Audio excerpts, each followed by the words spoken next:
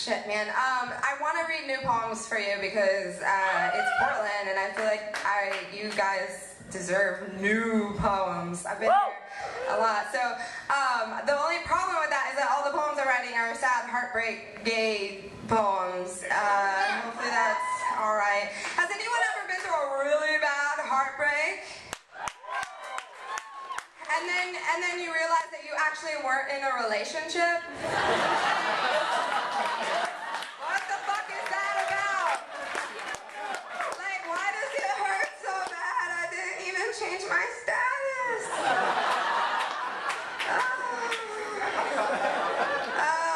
Yeah, that's right. That's my heart right now. And when that's your heart, you write really sad poems. So this is a sad poem. It's called retail therapy, but I don't know if that's helpful to know or not.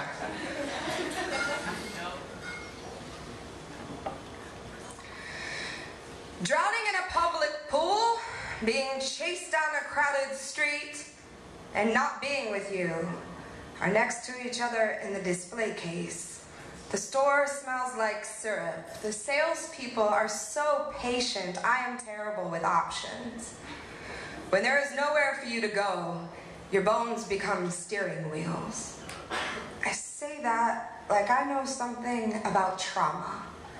Not sure if I really know anything about trauma, but I did give birth twice. And I think it's because when the labor started, I couldn't escape my body. It's funny how when pain is creating something, we call it labor, but when it's destroying something, we call it trauma.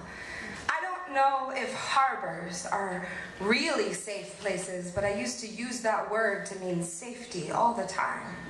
When the very clean salesman asks if I want the picture of the lighthouse in Maine, I tell him about my grandmother, who collects little lighthouses for her mantle, but she has never actually seen a lighthouse in real life. He just wants to know what is going to get me to cry. I said, give me the hotel where we fell in love, the phone call where you said you didn't trust me, and the harbor that I never was for you.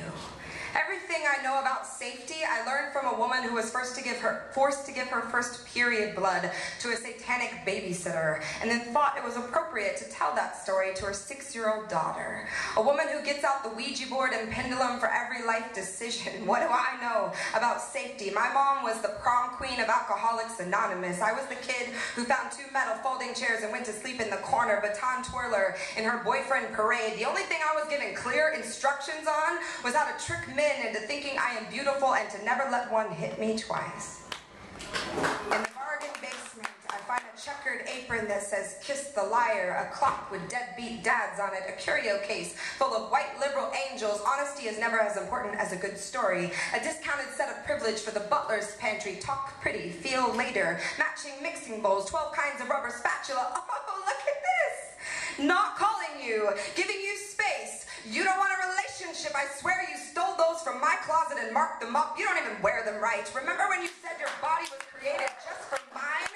I'm taking that home for my coffee table. I thought telling you my porn search words meant that I was ready to be vulnerable. I didn't know your stethoscope was so expensive when the bags become too heavy.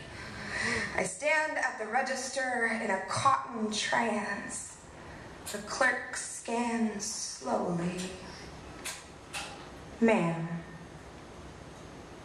there's nowhere for you to go. Ma'am, do you hear me? You can't buy your way out of your shame. You can't eat your way out of your hurt. You can't lie your way out of your guilt. You have to feel this. Do you hear me? It's okay to fucking feel this. When you leave here, you will have all of these things, but they are not you. Who you are at your core is untouchable, honest, whole, safe. Ma'am, do you hear me?